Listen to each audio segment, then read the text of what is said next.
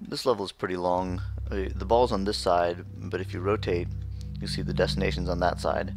In order to get it there, we're going to end up having to push the ball through the center of this cube, down that hole, several times. So we start by dropping it through, then we use our own mobility to walk these extra paths around to get to the cube and keep taking it through a new track. Now you can see I crossed this border here on that corner, which in turn means that I can push the ball there. Well, actually that doesn't mean that in turn, but it so happens that we can.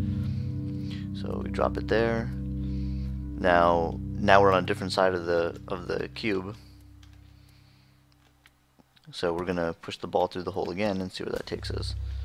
Alright, walk this path. Let's go find the ball. Okay, now we're over here.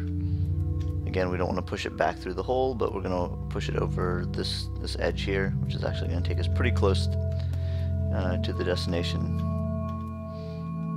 Sorry about the rotations. Okay, now that we come up here, you see devilishly that the destination is just beyond there. Well, if we want to get it there, we just need to get it onto the opposite side. Oh, not like that.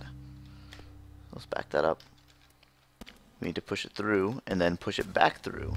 So let's walk around again.